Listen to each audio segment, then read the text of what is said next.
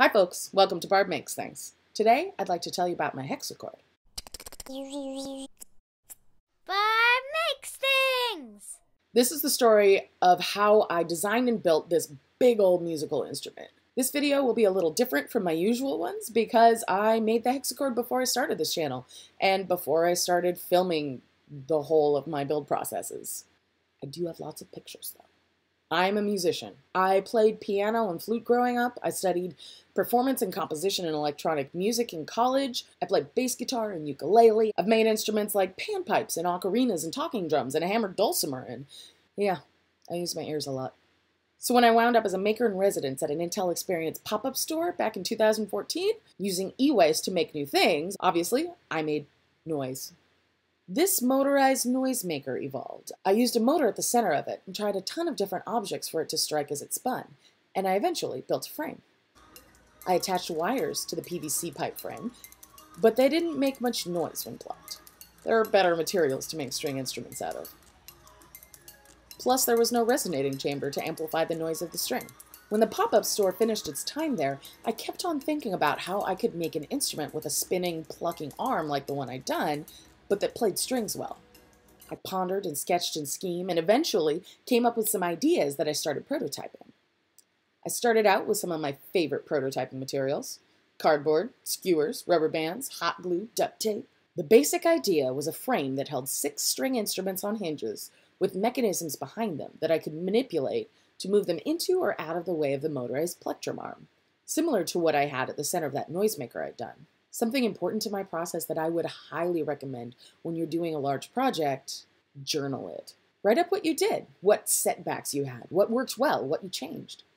I have pretty extensive notes about my month of building this, including sketches and photos. It was super helpful at the time, cathartic when things went wrong, and it's easy to go back now, even 4 years later, and remember the process. The shape of the sound chambers was partially based on sound, partially on visual aesthetic. I ultimately decided on a tapered trapezoid box. I used a scroll saw to cut it because that's what I had on hand. There are plenty of tools that could probably do a better job, but you use what you've got, right? I started by building the sound chambers with thick, cheap plywood from Home Depot and worked through several versions with increasingly better materials until I landed on a 1/8 inch Baltic birch ply from a local hardwood store that worked really nicely. The frame to hold these sound chambers got big really fast. I knew it was going to be big, and I told my friends that it was going to be big, but apparently I didn't properly prepare them because I got a lot of whoa when it started coming together. It is big. It has to be big to hold all 6 of these sound chambers and all the mechanisms to move them around.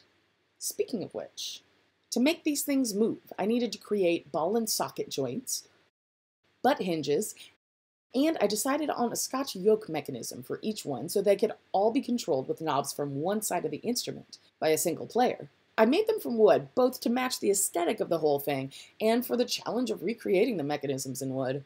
It's really fun, and I wouldn't have nearly the understanding now if I'd just purchased pre-made parts.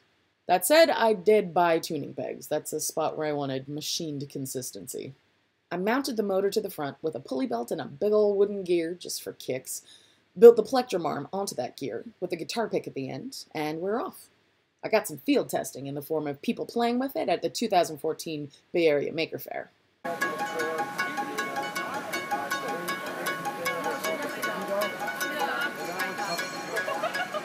This is a great time to see what things are sturdy enough and what are not. I had to tie the thing to the chain link fence behind our booth to make sure it didn't fall over. Later, I added a better stand. After Maker Faire was over, I made a few more modifications, like making the belt driving the plectrum arm a little bit tighter. It kept getting stuck on the strings. Revamping the connectors on the Scotch yoke mechanisms. They kept falling off. And adding a friction stop to the bottom chamber to counteract gravity. In the end, it was over 3 feet tall and a bit unwieldy. With a hollow space in the center of the back, it turns out that carrying it on your head is the easiest way by far. It prompts a lot of nice hat comments. So that's my first hexachord. I'm really proud of having completed this huge project, and doing something that size makes it easier to believe that you can go bigger. I learned a ton trying and failing and trying again. Next week I'll talk about my second hexachord, a single chamber 12-string affair powered by servos and Arduino. which was a whole different set of construction challenges, and for which I expanded my tool experience a lot. If you like this, share it with a friend. If you didn't, share it with an enemy. I just love the sharing of ideas. Guess the maker movement's the right spot for it. Let me know in the comments what instruments you play, and if you've made any of your own. I'd love to see them. Thanks for watching. Have a great day.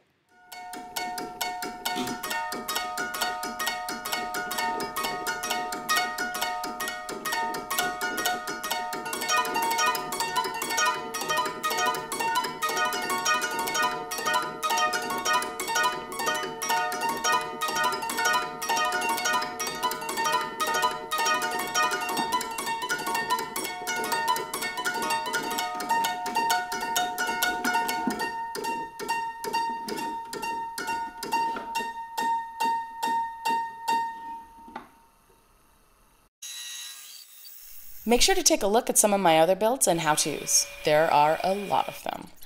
Don't forget to subscribe, and if you click the little bell, you'll be notified whenever I upload a new video. If you'd like to get videos a little early and support my channel, you can visit my Patreon page. Thanks for watching. Have a great day.